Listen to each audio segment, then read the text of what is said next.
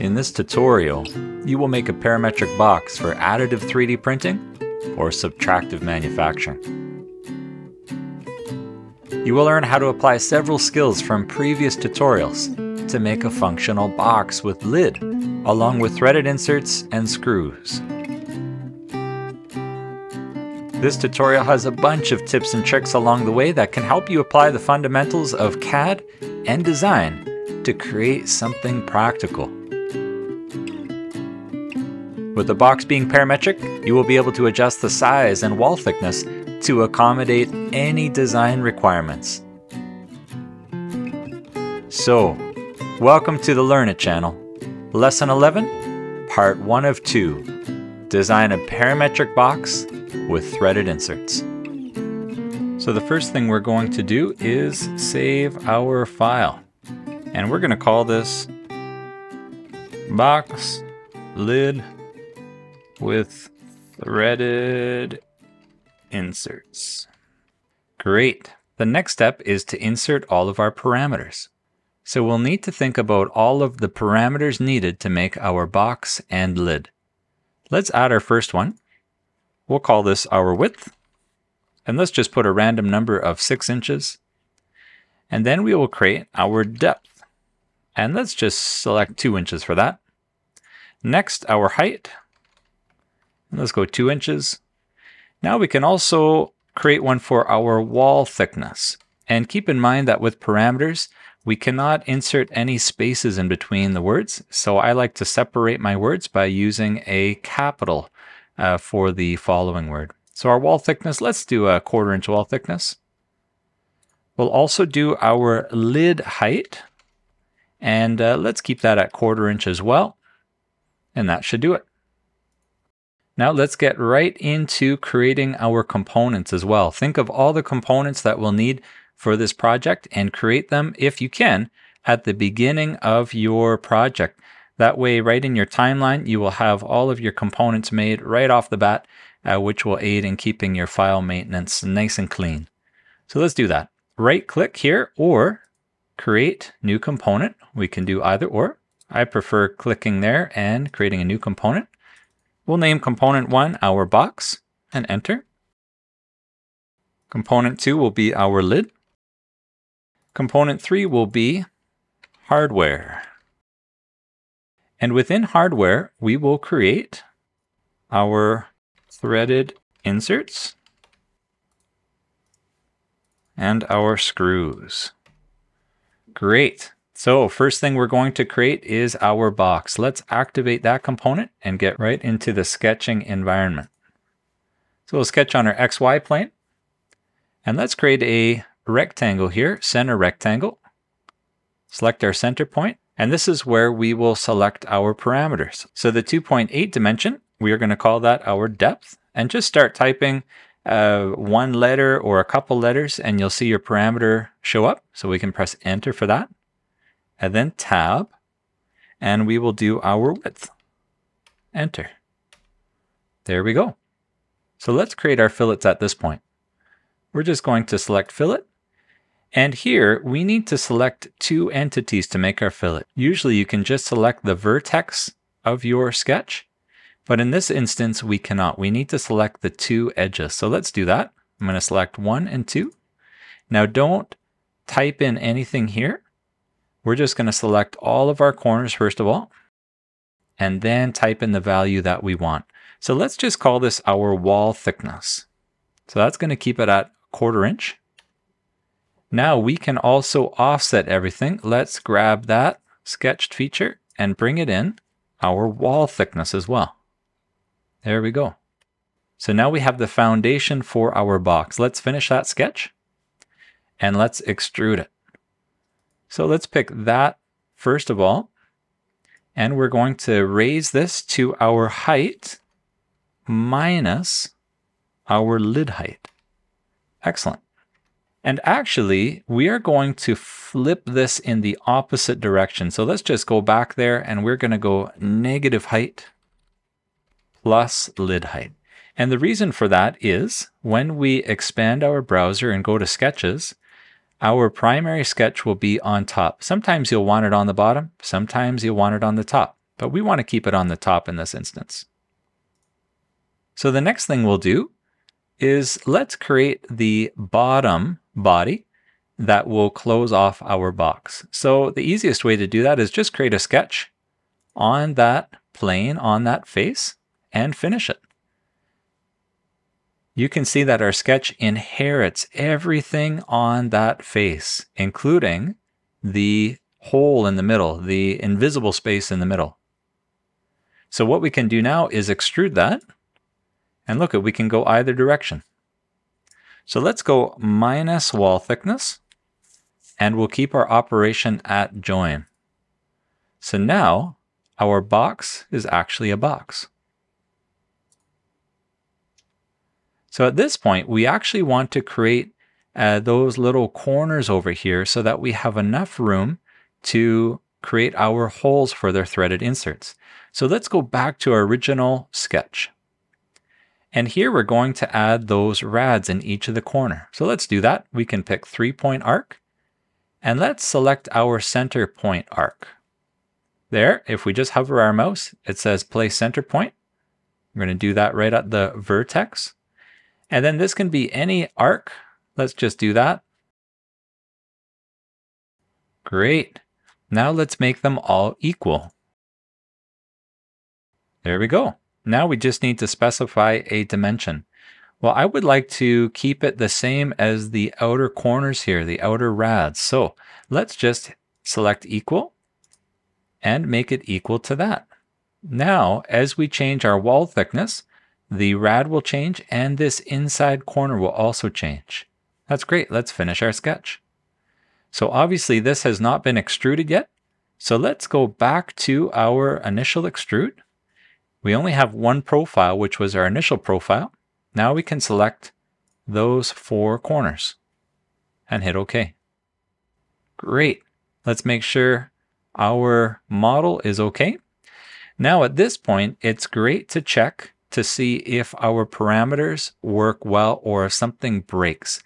If something breaks or something airs out, we can fix it at this point rather than down the line. So let's just move our box off to the side and pull up our parameter window. Okay, so there we are.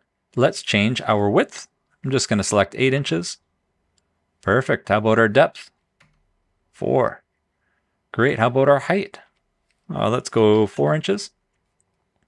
Amazing. Now what about our wall thickness? Let's go 3/8 of an inch. I'm going to go 3 divided by 8. Amazing. Our wall thickness changes as well. Now remember that we created the height of this as our total height minus our lid height. So let's see if we change our lid height, which hasn't been created yet, but let's change it to 1/2 an inch and you'll see our model changes. There we go. Perfect. So it adjusts, it compensates for the lid height. Well, let's go back to a 1/4 inch there. Our wall thickness, let's go back to 1/4 inch as well. Our width, well, let's just keep it at 8 by 4 by 4. So now let's create our holes for our threaded inserts. Now we need to decide what kind of threaded inserts are we going to put in this. How deep do the holes need to be? So to do that, let's go to McMaster, Insert, McMaster Car Component. And here we're going to look up helical and threaded inserts. And let's select our 1/4 inch 20. This is going to be our thread size. Again, 1/4 inch is our diameter. 20 is threads per inch. So let's select that. And let's scroll down here and try and find something that will work for our 3D printed box. Now here we go. Great, look at this. Heat set inserts for plastic. Let's click on that. I'm going to expand this window a little bit. Now we have standard and flange. Let's look at the standard threaded inserts here. They're made out of brass. And let's select, well, let's look over them here. We've got installed length. So 0.312, we've got 3/8, and we've got 1/2 an inch. I like the 1/2 inch length. The drill bit size. So this is letter O. There are letter drill bit sizes. There are wire drill bit sizes. There are fractional. There's all sorts of different drill bit sizes. the letter O actually equals to 0.316 inches. So this will be the hole size that we create. And the installed length is 1/2 inch. So we're going to have to go a little bit deeper than 1/2 inch. Now, if we wanted to buy these, a package quantity of 25 for $14.37, that's a pretty good price. And then it actually has a soldering installation tip for $20. And it's actually got an extraction tip if we wanted to purchase that as well. So this is great. I like the brass. You can also get them in aluminum or stainless steel. So let's select our brass one by clicking on the item number. And let's make sure that we download a 3D step file. Let's download it. And actually, I've already made a mistake. You can see that our box has been activated, and it will insert that part right into our activated component. So we actually want to activate our threaded inserts first. So let's just cancel that. And we can undo the import of that part. Now, before we insert our threaded inserts, let's create our holes. Now here with our sketch, we can activate our original sketch, and there are our corner points. So let's just go right into our hole feature. We're going to pick those 4 holes. Great. Now we want to select, just as we saw in the McMaster car component, that we need to go a little bit more than 1/2 inch deep, and it's 0.316 in diameter. So let's do that. Let's select a simple hole. We're going to pick our hole tap type as simple, our drill point as flat, and here we go. Let's go a little bit deeper than 1/2 inch, so maybe 0.55. And our diameter 0.316. Okay.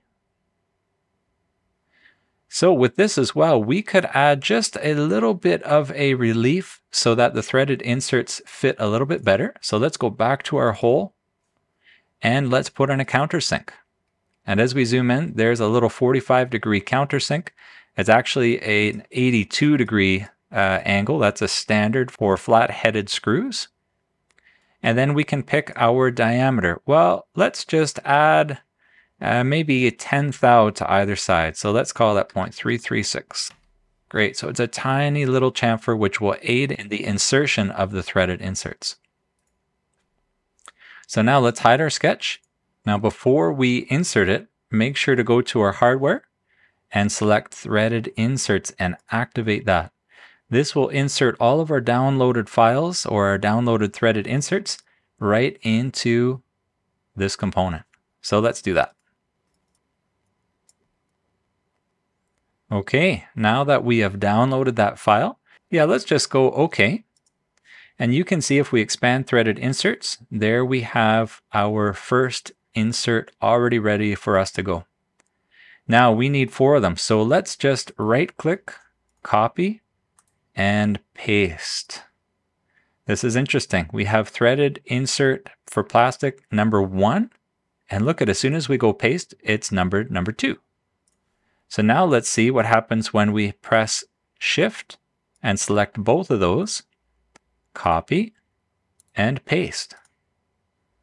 They're labeled 3 and 4. So we have 4 threaded inserts right there. We just now need to mate them to these holes. Now I'm looking at these holes and I'm thinking that the wall thickness in between the hole and the outside of the part and the inside of the part, maybe it isn't thick enough. So this is great about parametric modeling. We can just go to our parameters and let's change our wall thickness. Well, let's go to 375, just 3/8 of an inch. Perfect. So this is a lot more material. It probably won't crack depending on how good my 3D print goes. So at this point, let's start mating our threaded inserts to our box. I'm just going to hide my other threaded inserts and just keep number 1 active. Now I need to see which direction does this threaded insert get inserted into our part. So actually, this is the top and this will be the bottom. So let's create a joint. Let's zoom on in here. And remember, we want to pick the center of this face. Well, there's 2 ways of doing it. We can hold down Control on Windows, Command on a Mac, or just select that face. So I'm going to just click that face And now we can select the center. And let's put this over into quadrant 1. I'm going to do that here. I'm going to select that face and then the center. Now this is obviously upside down, so we need to flip it. There we go. It has been inserted. And look at our depth of our hole. We can see this with our 3D model as well. Again, as we've activated our threaded inserts component, everything else turns transparent. We can see right through it.